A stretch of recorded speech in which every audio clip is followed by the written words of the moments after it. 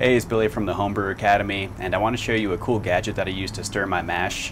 This is a paint mixer. It was about $5 from Home Depot, and it hooks up to my drill, and it gives me a motorized mash stirrer.